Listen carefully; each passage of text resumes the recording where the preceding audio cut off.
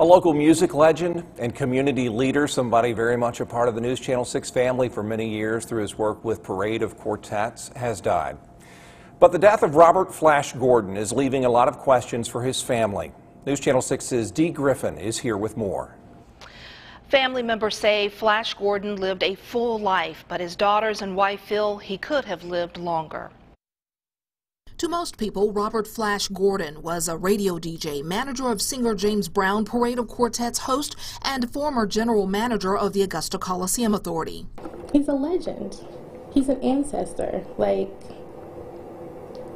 He's Flash, just my daddy. Mona Gordon is the third of Flash Gordon's 4 daughters. As the owner of Big G's Platter Shop and then the world-famous Pyramid Records, Flash was known for spinning hits and being a masterful businessman. He was a light in the music world, shining on up-and-coming musicians, exposing them to bigger audiences. But that light dimmed early last month. He transitioned March 4th at 9:45 a.m. And we were surrounded. Me, my mom, my sister Nora. We held his hands, we kissed on him, we loved on him. Despite previous health issues, Mona Gordon says he always found a way to bounce back until his final fight. He literally fought. My dad was a fighter. He didn't want to go. He didn't want to go. And I feel like we've been robbed. I'm sorry. I feel like we've been robbed of time with him, and it makes me angry. She and her family feel this was one fight he couldn't win. In March of last year, his prostate cancer returned. We didn't know that until February of this year.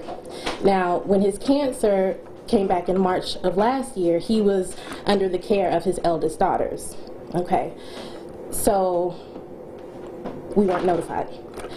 The end of March 2020, they became the beneficiaries of both of his life insurance policies that me, my sister Nora, and my mother were on. Now that her father is gone, she feels a personal battle is just beginning. But she says the family wanted one thing before heading into what could become a war.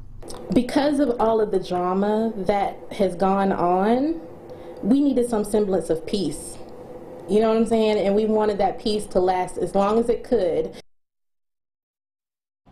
And we give our condolences here at WJBF because Flash was such a big part of the Parade of Quartets family here. Now, Mona Gordon says she will cherish many memorable conversations with her father, including ones that were recorded not long before his death. Mona says a memorial will be planned for her father. Now, I reached out to Flash's older daughters for comment after initially hanging up on me.